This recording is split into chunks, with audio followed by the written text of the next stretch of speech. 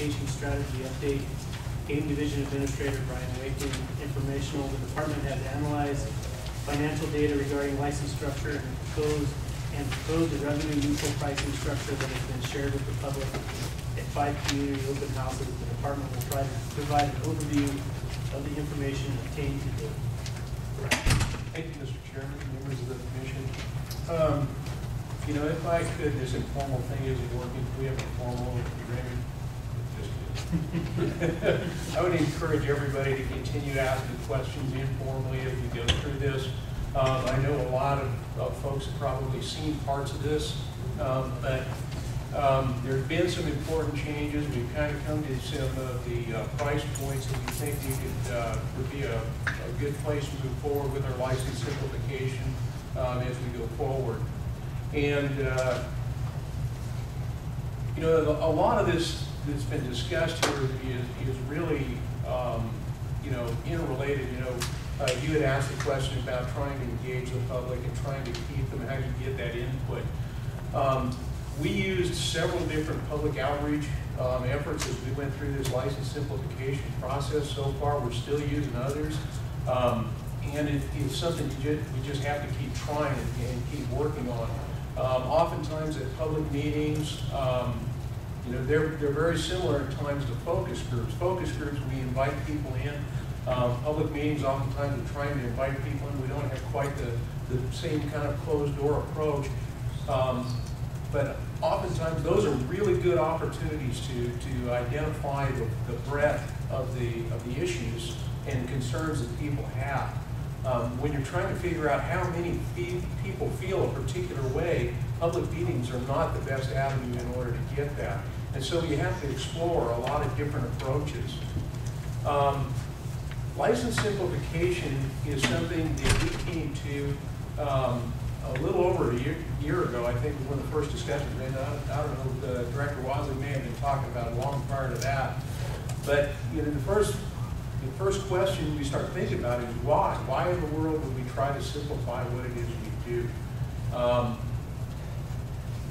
Anytime we've done any of our online questionnaires, when we talk to people in the field, by and large, people tell us the Nevada Department of Wildlife does a good job. The Wildlife Administrative Services does a good job. Why would we be trying to do better? And essentially, the upshot of that is you don't have to be sick to get better. It's in our leadership teams. It's something that Director Wasley has been trying to instill in everyone. Is what we really want to do is focus on how we can continue to deliver value to the public and to our customers. And so that's really it. We're trying to focus on delivering value, trying to make this confusion. You know, when we talk to people, our law enforcement officers often speak with folks in the, you know, checking a fisherman perhaps someplace, or someone at a front counter is trying to sell someone who's going fishing a trout stamp, and they're going, well, I don't want to catch trout. Well, sometimes you're in a trout stream, and if you don't have a trout stamp and you catch a trout, you become an inadvertent error, you know, an inadvertent violator, and that can cost you. It can drive away our customers. And so what we want to do is reduce the chance for inadvertent error. We want to make it easier, and we want people to find it easier to engage in these activities. The first thing that everybody comes to shortly after that is, well, you must be trying to make more money. Well, even if we were trying to make more money, our BMWs are already the fastest on the street. Again, bad choice for Nevada attempted humor. But essentially, what we've gone throughout this whole effort is to remain revenue neutral. And we didn't even try to establish what our price points were going to be until after the last commission meeting. After we got through our several public input phases, we had, and I'll go through those real briefly, but based on what we've seen and what we came to here with our estimates, it's really difficult to model, because if you change prices, if you change the things that are available to you, it's likely going to change people's behavior. They're going to make a different selection. But if everybody continues to buy the licenses that we've had in the past, and just converts to the new ones, we expect that this will affect probably less than 0.2%, and it may be less than that. But looking at somewhere in the neighborhood of $15,000 with about a $7 million revenue generation from the overall effort. So it's about as revenue neutral as we can get it. This current structure largely identifies why it's so complex, or why we want to start looking at a more simpler way of doing it. It's complicated now. We've had people in the focus groups that we've held that have said, they may be able to navigate the application system and get everything else done, but they're afraid to go fishing because they don't want to make a mistake. And being someone who's gone to another state and hunted, I don't know how many of you have done that, but you're always feeling like, well, this is not something I'm really familiar with, and how they do it here, and it's possible that I might do something wrong. We've compared, we employed an outside vendor, a Chase and Chase, and this is what they do. They help, they're human dimension specialists, and they work in the wildlife conservation community. We got them, the first thing they did was a comparative analysis for us. They looked at how the other states around us are operating, what they're going to be, how they have simplified. Some have, some haven't. But the one thing that becomes really apparent, if you look at the slide here, and then what you see is the dates that all the various states have actually, the last time they updated theirs, I'm not sure, Nevada's is 2004, the closest to us is Idaho in 2009. Everybody else has updated their structure within the last 3 years. And so everybody's done it more recently than we have. So then we moved into the qualitative focus groups, the qualitative analysis phase. This is the first time we went to the public and we asked them, and we did this in 6 different cities. The Nevada Department of Wildlife was not in the room while the questions were being asked, while the focus groups were going on. We were there, we introduced people to Lauren Chase, got things started, and we had like 8 to 10 people in each of 6 cities identified. And again, like I said earlier, this is where we identified the issues, the breadth of concern that people may have regarding. Now I want to specify the people we invited to this were hunters and anglers. They weren't the general public. And this is important because the people who are going to be most influenced by any changes to this are going to be the hunters and anglers. It doesn't alter, the number of animals that are going to get harvested, because we're still going to regulate that. But it did. It was specific to hunters and anglers.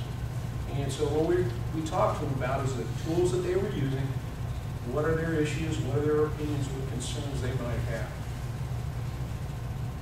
We then moved into a quantitative phase. In the quantitative phase, we had a questionnaire that was based on the issues that were raised in the focus groups.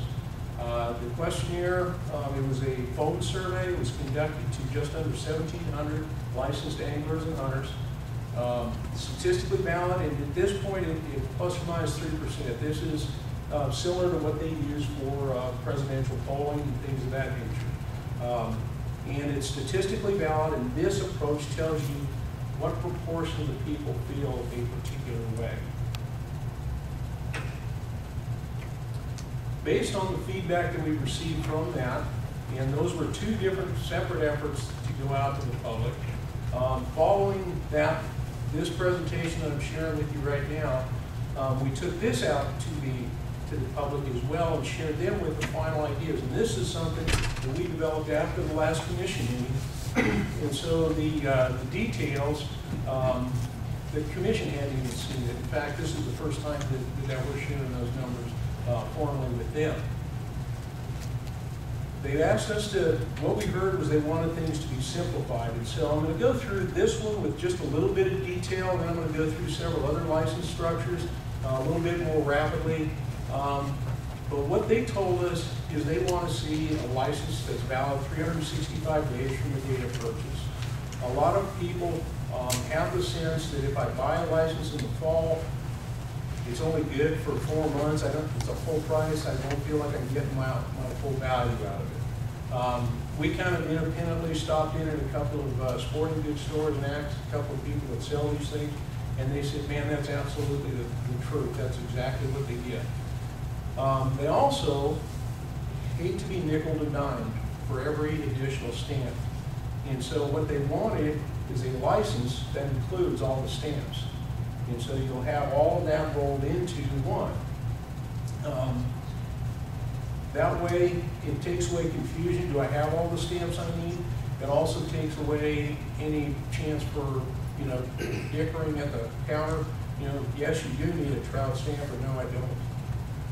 So we looked at the hunting license, and if you look at what a current price is, currently if you're buying a resident hunting license, it's $33.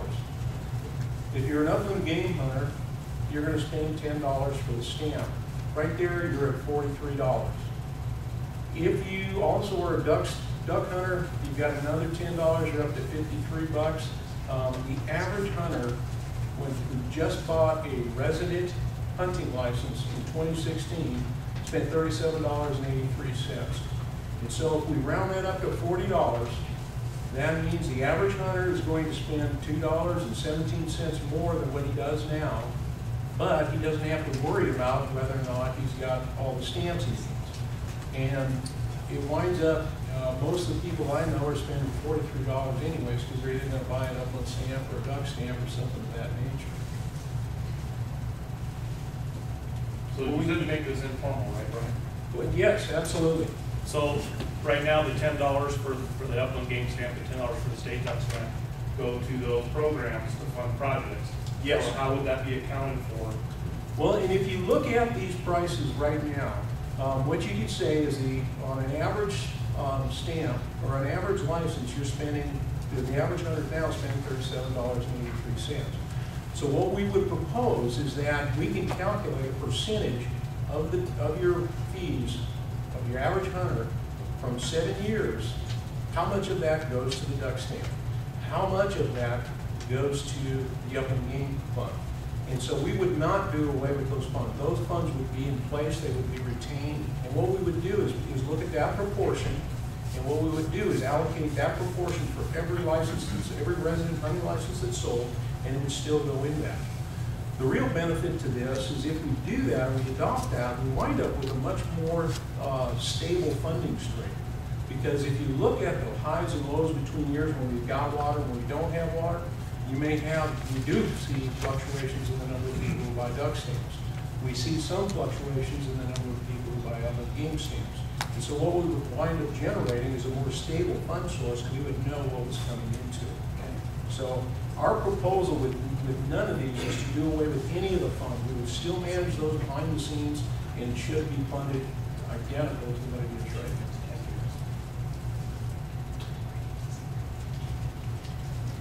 Great question. What do you do about the senior and the veterans and stuff like that? Pardon me? What if a senior bought a combo license, hunting, fishing? Mm-hmm. What do you do for those people? Is everybody paying the same price now? Let me go through these. I've got several of them, but essentially yes. So what we've got here for a non-resident is, in Arizona has done something like this. We have a non-resident hunting license. What we're proposing is we do away with the non-resident hunting and get a combination license. This has got some benefits to us because part of our Pittman-Robertson formula, the federal grants that we receive and the deal with Johnson on the fisheries end, it's based on the number of certified license purchasers that we have. And so if we can certify more hunters, we can get a larger slice of that pie. We're eligible for it. We still have to come up with a match. We still have to follow all the other procedures. But this is something a lot of other states have already done, and so we're losing our slice of that pie. So I'll talk about that a little bit more when I get to the combination licenses. Angling, again, looking at a suggested price of $40. That $40 price would include the trout stamp, second rod stamp, special use Colorado River stamp. You get the whole enchilada. In 2016, the average angler spent $39.64. So we're talking about a 36-cent difference from what they've been spending. We've got a one-day fishing license. It's already in existence. You know, some people just want to be able to go for a short period of time, and we're not recommending any changes to this program. Keep it as it is. Yes? So Brian, so how wide is the range? I mean, we've got an average there. Are we talking some we're spending, you know, $45 or $50, and some we're spending, you know, $30, or are we talking Yes. some are spending, you know, $80, and others are spending $1 or $2? Just The range is pretty much, I mean, your bottom line, if you're going to get into the fishing license, you're going to spend $29. And so there are people who are spending, the trout stamp and the second rod stamp are both, and when you get to the Colorado River stamp, I think cumulatively you're looking at $23. So some people are spending $29, some people are spending $52.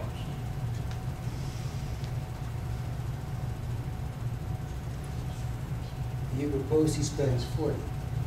I'm sorry? You propose that they spend 40. Yes, we're proposing they spend 40. And he gets the extra, he gets the trout stamp, he gets a second rod stamp, and a special Colorado River stamp, even Yep. if he doesn't use it. Yep, everybody gets it.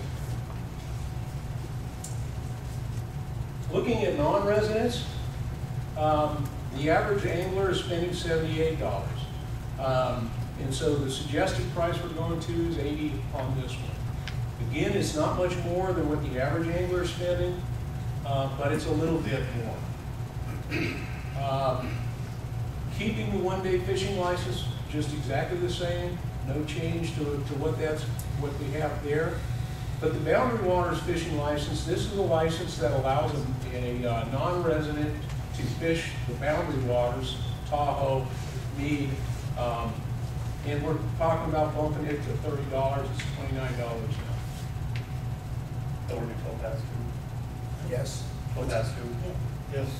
I'm sorry. Yes. Towpath also. Yeah, I'm sorry, yes.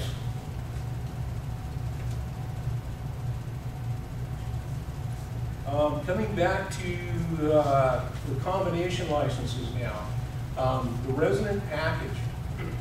And this is something that, again, all of these we're recommending a 365-day season. Suggested price here being $75. If you are like me, I buy a combo license. A lot of people I know do. You buy a combo license, you know, you spend $54. And then you buy the upland game stamp and a trout stamp, you're at $74. This is $1 more than that. The average hunter in Nevada that bought a combo license or angler, the one who bought the combo license, $72.69.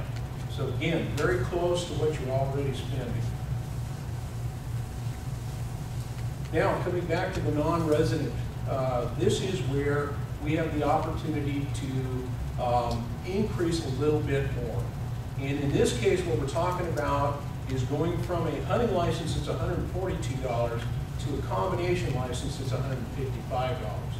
Currently, the combination license is $199. If we charge the non-resident in an extra $13, and the average non-resident spending $143 already, if they do buy the combo, they're spending $213. This is where we stand to make up a little bit of the money that we may be losing on a couple of the other packages we're going to share here in a moment. What this allows us to do, there's 18,403, that's in 2016, that's how many non-residents bought hunting licenses. There were only 408 people that bought combo licenses.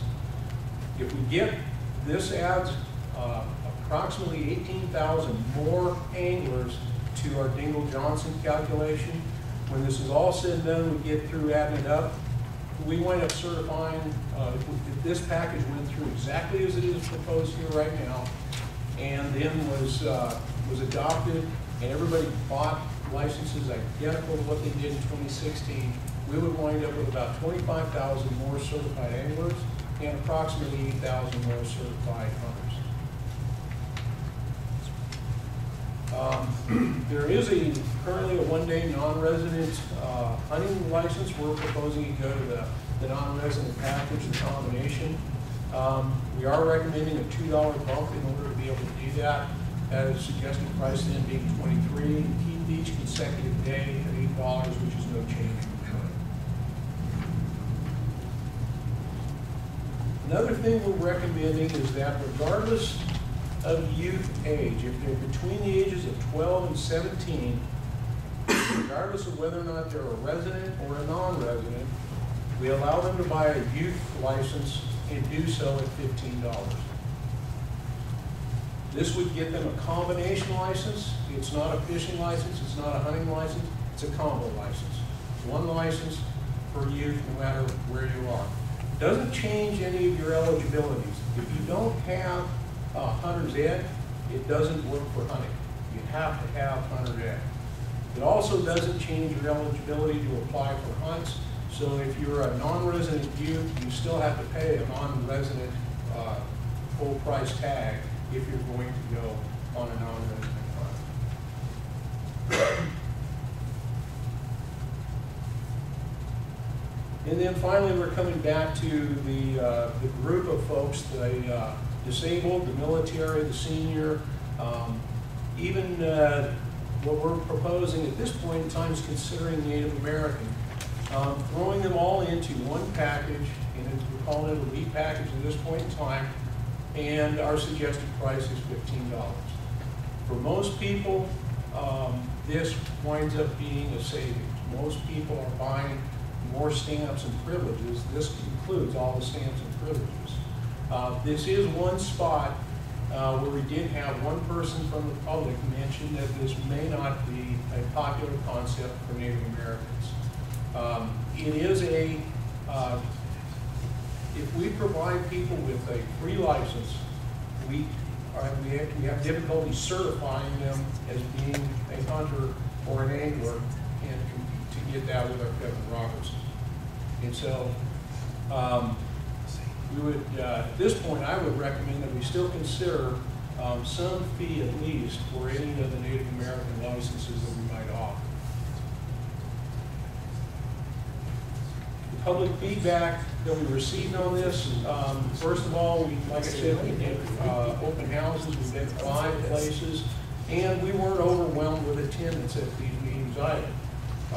However, we had some pretty significant individuals. We've had a couple of legislators attend. We've had some fairly influential people in the sportsman community attend, and so we had 4 in Elko, 2 in Ely, 9 in Reno, 2 in Fallon, and another 9 in Vegas.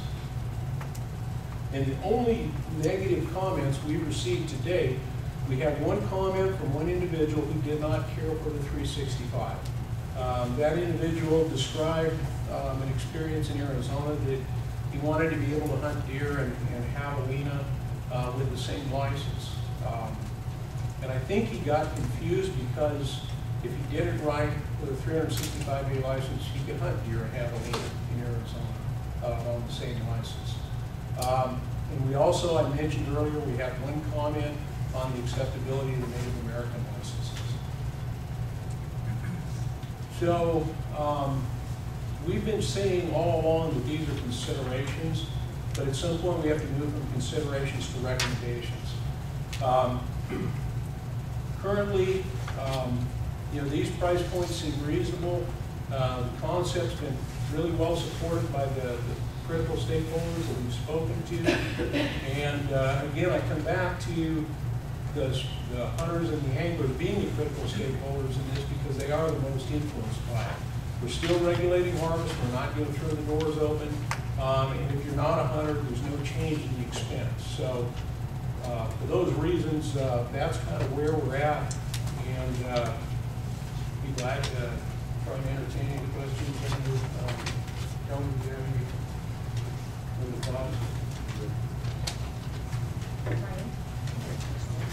Regarding the stamps, we sell the physical stamp. Mhm. If, with this, my understanding, it takes away no stamps. So there wouldn't be printed on, there wouldn't even, would we still do the duck stamp like that has the picture on it that they could purchase, or just for collector's purposes? There's some discussion about that. At this point, I don't know exactly where we want to go with that. A lot of other states have discontinued it. However, there may be sufficient interest that we could continue it and simply for the collectors. But our intent is that none of those stamps will be necessary.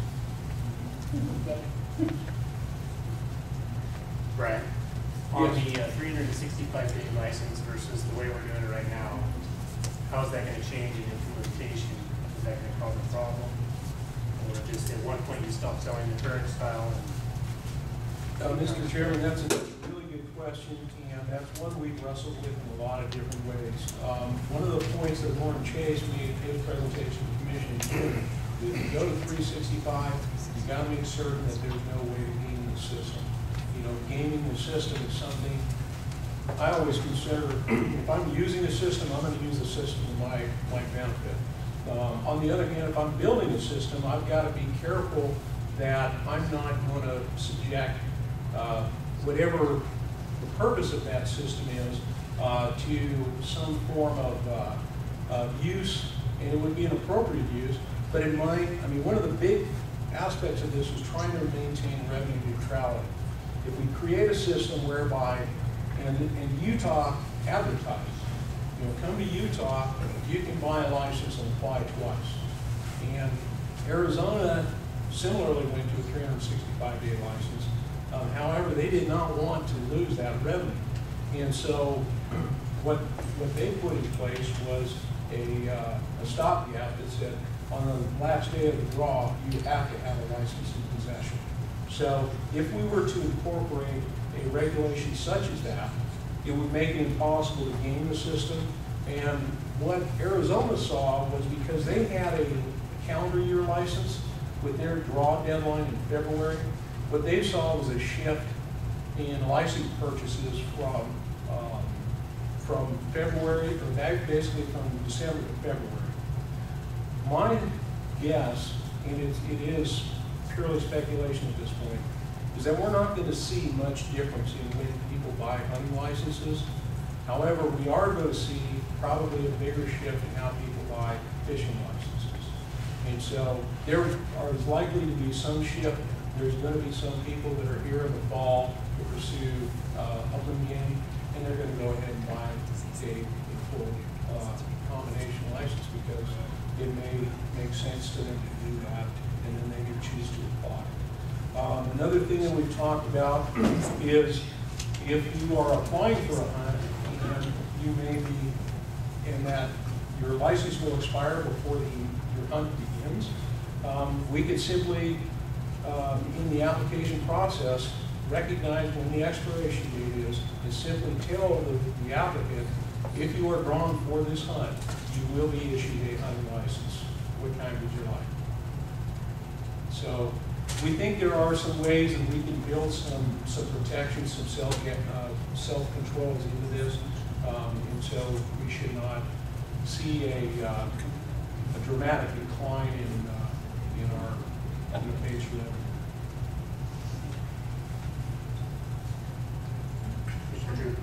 And this question, Brian, might be as much for Director Wasley and you both, but and we've had the workshops, we've had all the work that Chase and Chase did. At what point, I would assume you kind of want maybe a commission endorsement on this or some formal feedback from the cabs. Today it's informational, so is the thought at the September meeting to make sure this goes out or some form of this goes out to the cabs for feedback with potential action item for us to endorse the concepts or what we're maybe now calling recommendations?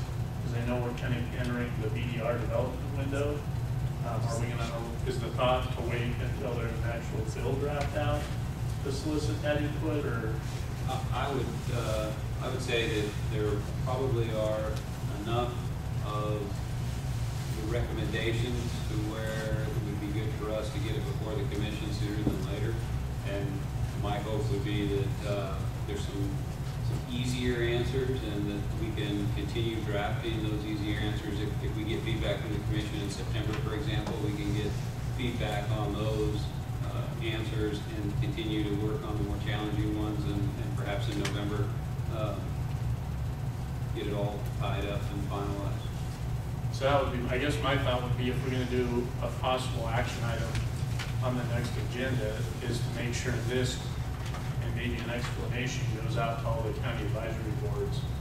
I mean, the people that are here today have seen it and kind of can explain to their boards, but for those who aren't, or even members of the public who want to look through this, I think having this as support material ahead of the meeting is going to be key. What about an extension on a license that they already have? Perhaps we may have had a family emergency or something in their life, but they still want to take advantage of that 365. And maybe look for a knockoff fee and extend it. You know, there have been a lot of interesting ideas like that one that have come up in the course of discussion about this.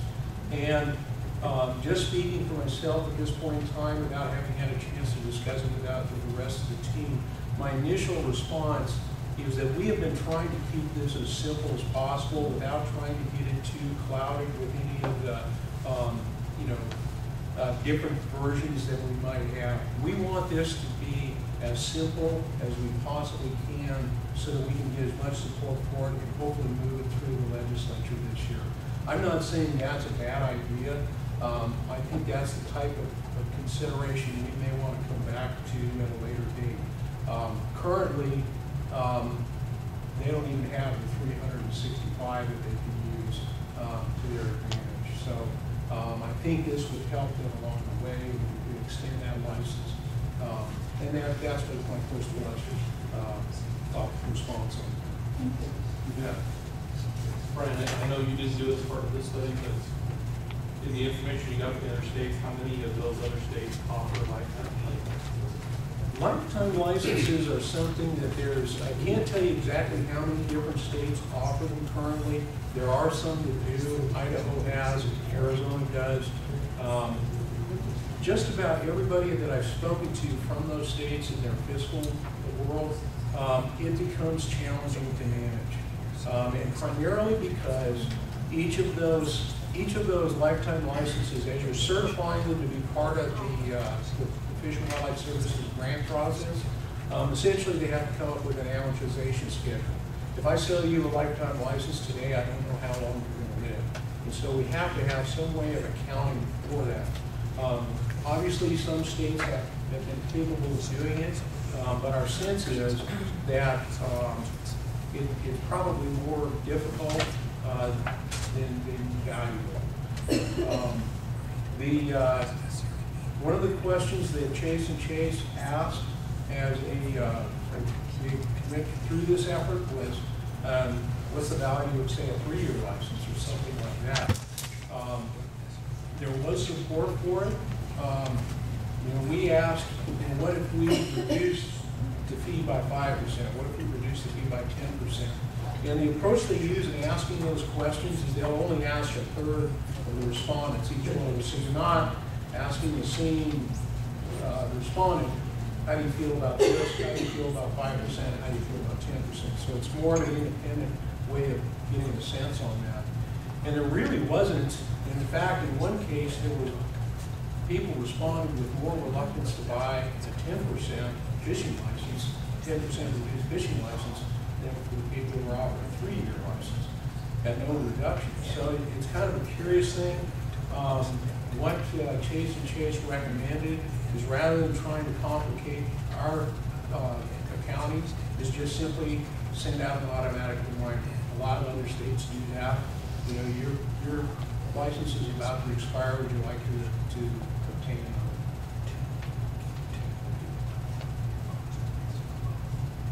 Any further questions, Brian? What was Brian, the overall, the average amount of money percentage-wise we collect under the new system as compared to the old? Was how much? It was $14,000 and I want to say about $800. So it's de minimis amount really when you compare it to the total. Exactly, it's less than 0.2%. Our intent, and that's the thing, we could have gone through this exercise without ever having to talk to the public. It's just to make it simple. Yeah, but we've spent a year talking to the public now about this process, and probably been a little less than a year since the first time we started sharing it publicly. But we've been to the public no fewer than 3 different times. This is the 3rd commission meeting it's been at. We'll have it at a 4th one, and at least a 4th one. And so we've spent an awful lot of time trying to share this with the public, and we just within the last month and a half did the math to figure out what the numbers were. And we wanted to make sure everybody supported it, and then we tried to keep it as close to revenue neutral as possible. Doesn't mean that in 2 years we may not be coming back and saying, you know what, based on what we're seeing, we now need to adjust fees.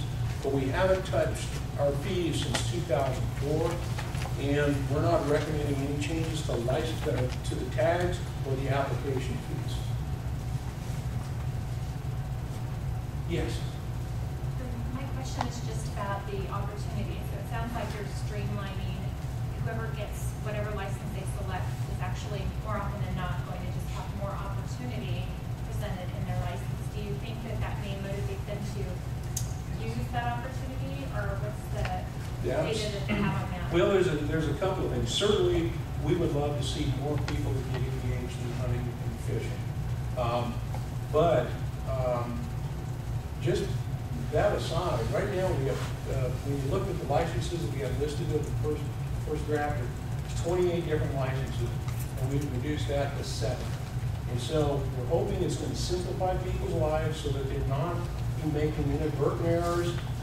We're eliminating the ability to make intentional errors in some cases, and hopefully it'll make it simpler, and people will be more willing to try something new.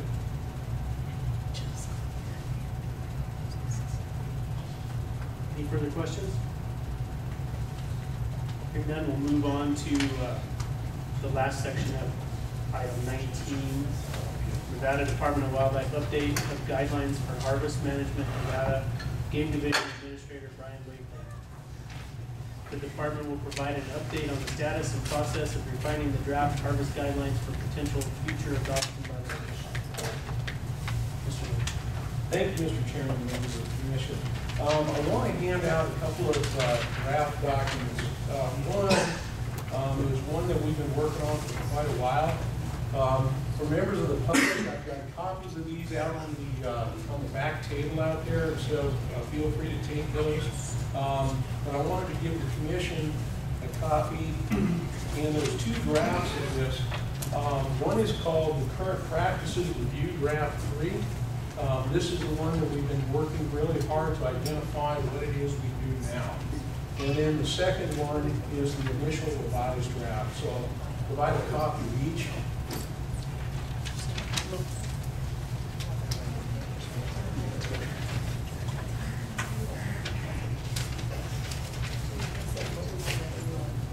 That's the revised.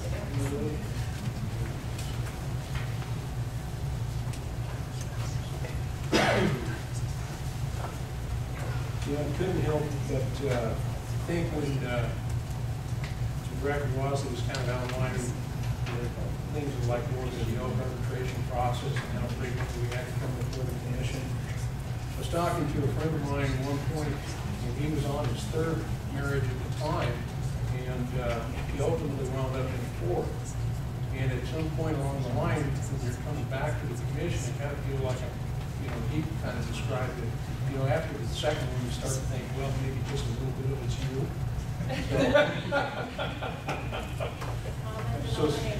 Yeah.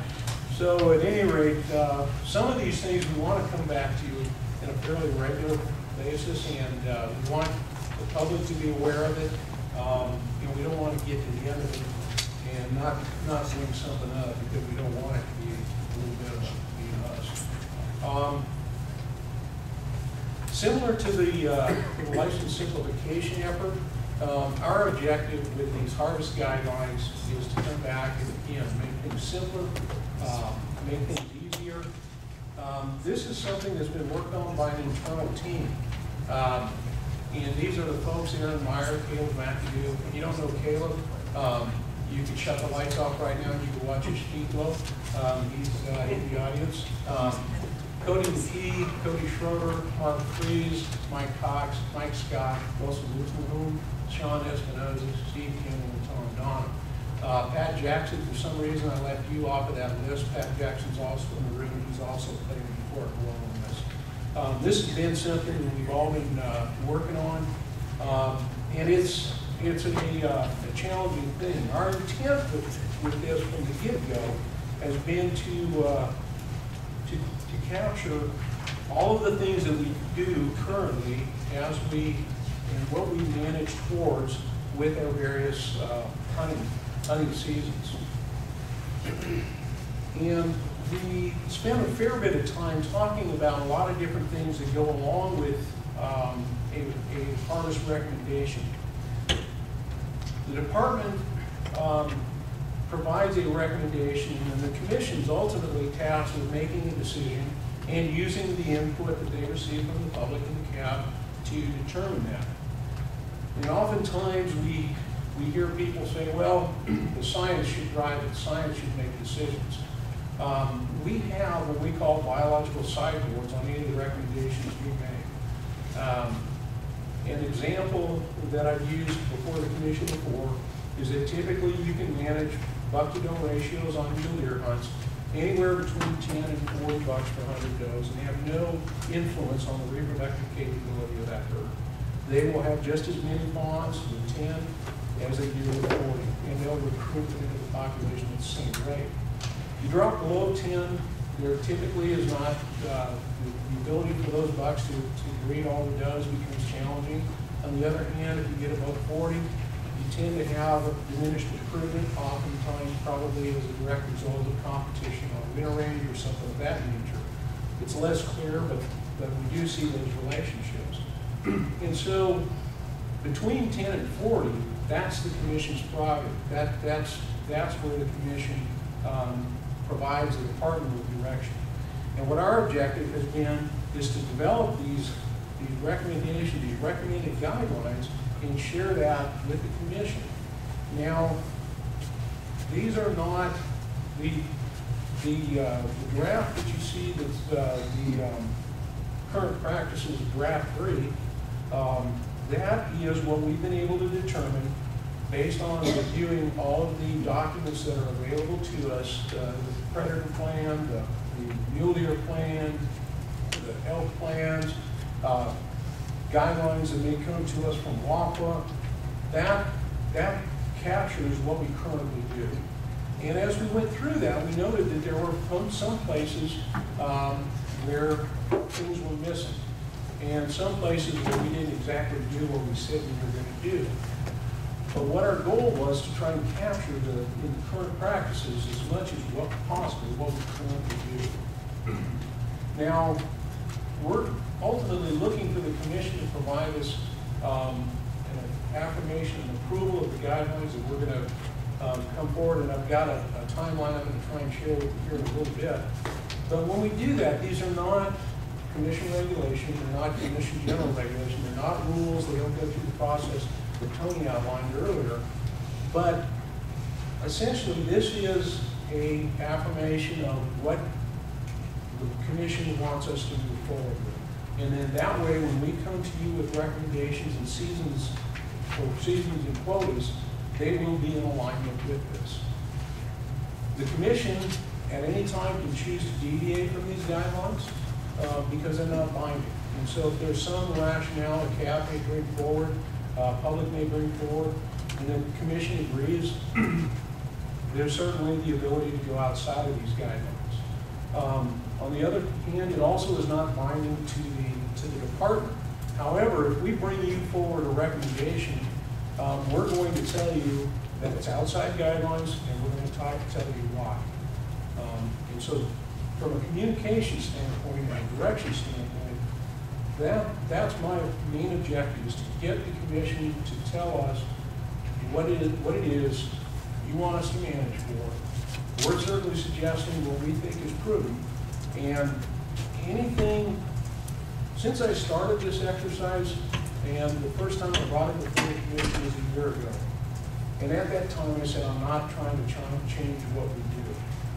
And it was pointed out to me recently at one of our internal meetings that, you know, Brian, it sure sounds an awful lot like you're trying to change what we do. And let me give you a little bit of an example of what I mean when I say I'm not trying to change what we do.